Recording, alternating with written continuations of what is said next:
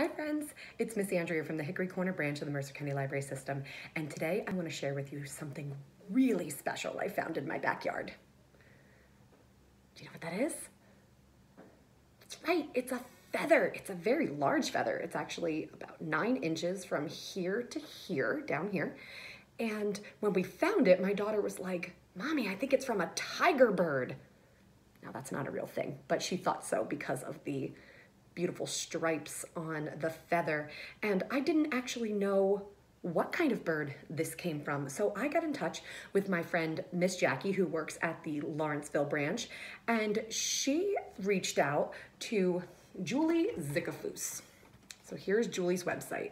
She is a biologist, she is a nature artist, and she's an author. We actually have 4 of Julie's books on Hoopla, which is in our virtual library, our virtual database. Okay, Julie has 4 books here, all about birds. And Miss Jackie even did a review of Julie's Bluebird Effect book on YouTube. And so she reached out to Jackie and she very nicely got back to us, and she saw the pictures of it, and she said that this feather is from a great horned owl. Isn't that exciting? Now, federal laws say that we should not own these feathers, so I'm not going to be keeping this, but I just wanted to show you in this video because I just thought it was so beautiful, and it really sparked my curiosity. Does that ever happen with you? Do you ever find something and just want to learn more about it? Well, I found this book about great horned owls, and I would like to share some facts with you today about them. And you can also find that same exact book again on Hoopla in our virtual library. We have it as an ebook and an audio book, so you can read it online or you can listen to it. But I'm going to show you as well. Okay, so this is from the Blast Off Readers collection, and the author is Christina Leaf, and we are going to learn some facts about great horned owls. What are great horned owls? Great horned owls are mighty raptors. These birds are common throughout all of North America except for the northernmost parts of Canada and Alaska. Okay, so do you see that map? The orange is where we find them. So we don't find them up where it starts to get really cold, up here in the white, but down here in the orange, okay? And then we got New Jersey over here on the East Coast, so we definitely fall in there. Owls usually live in forests. However, they can adapt to live in deserts, swamps, or even cities. And in my case, the suburbs of New Jersey. Okay, look at the size of a great horned owl. Okay, that's a person about 5 or 6 feet tall. And then here's the size of the owl, so it's a pretty big bird.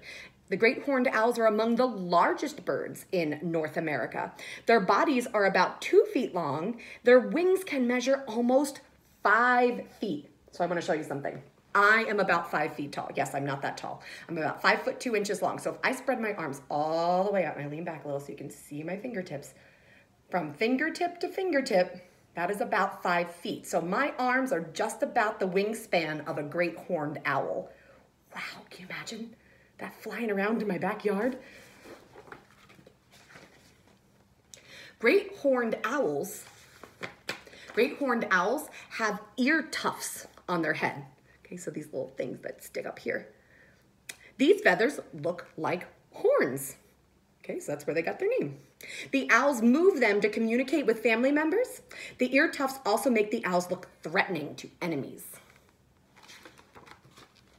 Okay, other ways you can identify a great horned owl. Okay, so we have their ear tufts, those big yellow eyes, and then this hooked beak, which will help them with hunting. We'll learn a little bit more about that later. Ear tufts help great horned owls blend in with trees while they sleep. Brown, gray, and cream spotted bodies also hide the owl against the tree bark.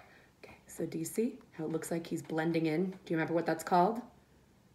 Camouflage. Good job. Great horned owls usually search for food in the late evening and at night. Do you remember what it's called when an animal sleeps during the day and comes out at night? Nocturnal. Good job. Large yellow eyes help these carnivores spot their prey. Look at those big eyes. They need those big eyes to help see in the dark. And they're carnivores, which means they eat meat. Good. Excellent ears let the owls hear the smallest sounds. Okay, that helps them with hunting and finding prey too. Great horned owls hunt from a perch. They turn their heads to look all around. So that's something really unique that they can do. They can turn their heads around. Then the birds dive down to catch dinner. Soft wing feathers make them silent flyers. They attack by surprise. Okay, so if they're very quiet, their prey can't hear them coming.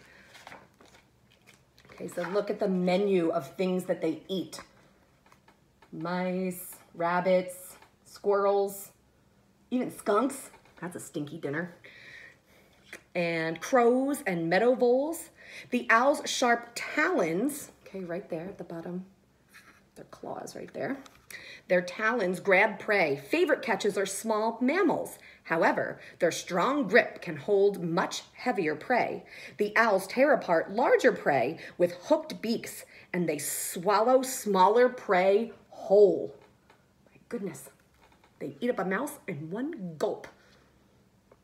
We're gonna get back to that in a little bit, so just remember that. Okay, this is all about nesting. Female great horned owls lay eggs in winter, and they use empty nests built by other big birds. That's convenient. They just use an empty nest that they find. They don't have to build their own. And males bring food to the nests. Females stay with the eggs to keep them warm. Okay, so here's some facts about owl babies. Owl babies are called owlets, and mommies lay about 1 to 4 eggs, and the babies stay in there for 30 to 37 days, and then they spend about 6 to 7 months with their mommies and daddies after they hatch. Owlets stay with their parents after they hatch. Mom and dad protect the babies from danger. They will attack any predator that comes too close. Okay, so now you guys know more about the great horned owl, and it all started from finding this feather. Okay, so this book was a nonfiction book. It was all about facts. If you want to hear a great story about owls, a fiction book, this book is called Wow, Said the Owl, and Miss Connie read this in another video on our Storytime playlist, so you can look that up. I love this book. And so, remember we were talking about the way that owls eat their food whole, including all the bones and everything? Well, I want to show you this book. It's called Bird Guide of North America, and there's a page, it's from National Geographic Kids. There is a page about great horned owls. Okay, and I'm going to show you up close that picture at the bottom. You see that? Looks a little bit gross. That's called an owl pellet, and that's what owls cough up or regurgitate when they don't want to eat it. They don't want the bones in their bellies and things like that, so they regurgitate it up in something called an owl pellet. And Miss Chrissy, she's so brave, she's gonna dissect an owl pellet and show you what's inside. So I'm gonna turn it over to her right now. Thank you, Miss Andrea, and thank you for sharing that feather with us. I always love when learning is prompted by something that's happening around us, something we find or something we're excited about learning more about. So let me show you an owl pellet. Now, the owl pellets, if you order them online, a lot of times they'll come like wrapped like this, like little baby baked potatoes in their foil there. But outside of the foil, I have a really big one right here. It kind of looks like this. So it's basically just like this brown ball. It looks like just a bunch of dirt or mud. And actually there probably is dirt there. If you look around, you might see little specks of things. There might be some pine needles, some grass, stuff like that. Because as the owl is eating, some of that might also get in its mouth, as well as whatever's on the fur of the animal it's eating. And you can definitely see pieces of fur. So the fur is a big thing that's part of the pellet here.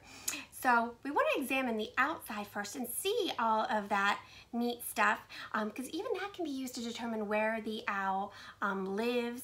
And again, a big part of what this is going to determine is its diet. So let's start by opening it up. Now, if your owl pellet was kind of hard, you could soak it in warm water to soften it up a bit. But then basically we're just going to use some tools, and a lot of times if you order owl pellets online, you will get some tools with them. But this is just kind of like a little toothpick there that I'm just going to use to dig in here. And I want to be gentle because I don't want to break any of the little bones. So again, if it's hard, then try softening it first. Oh, I already right off the bat have a bone here. So we have this little bone there, teeny tiny, because the animals are pretty teeny tiny. Lots and lots and lots of fur. That's what this stuff is. Kind of looks like lint from your dryer, but it's fur. Oh, here's another little bone here. Right there's a tiny bone. Let's see what else we can get. Lots of bone in here.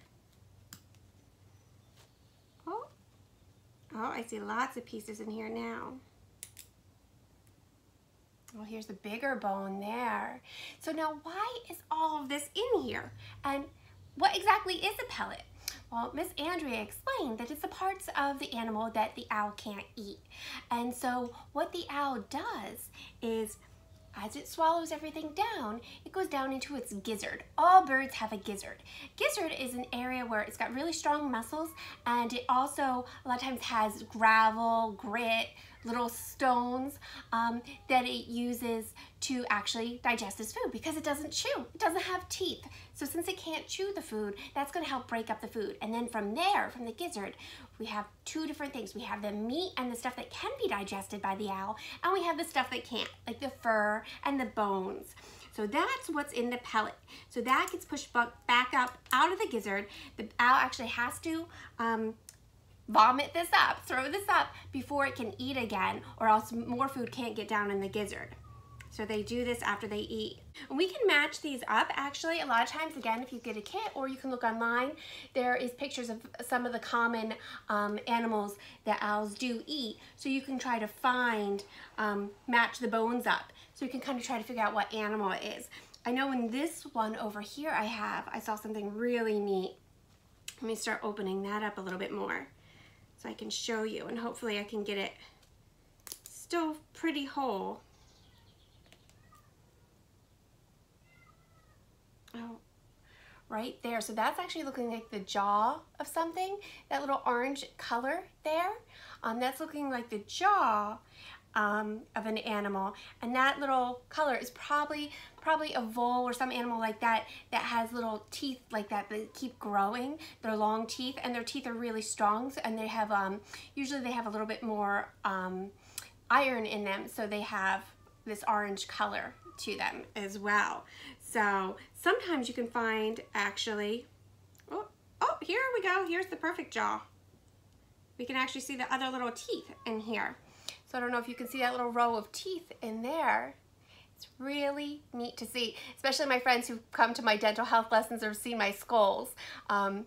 Know about those little orange teeth, and then the other teeth we can see because they have different types of teeth depending on what they eat, what those animals eat. So anyway, so an owl pellet is really cool to just go through and find, and sometimes you can find a whole skull in here. But we want to make sure, oh, I got one right here. Really neat here.